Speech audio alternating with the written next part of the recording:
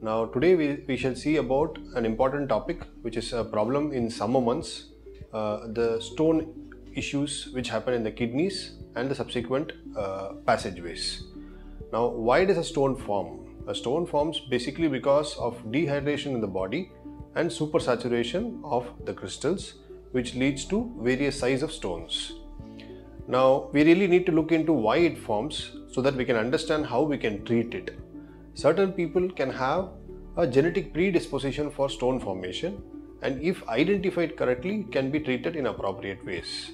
We could have seen some people having multiple issues of stones happening every year and year again, especially in the summer months in our parts of the world, which is usually in April, May and June. Now, the other causes which can lead to an increasing incidence of stone formation currently are the increasing prevalence of junk foods and a lot of fatty foods and untimely foods. Well, if a small stone is there of the size of about say 5-6 millimeters, an attempt can be made to treat the stone medically, provided it meets up with the appropriate criteria like no infection, no risk of any renal damage and all this.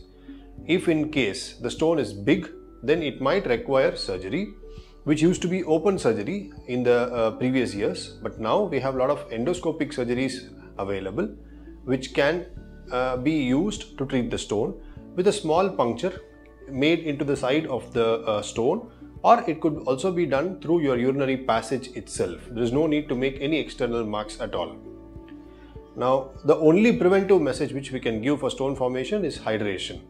Now there is no other substitute to plain water. If we continue to hydrate yourself well, say for example close to around 2 or 3 liters of water intake every day, then that should prevent you from subsequent stone formations.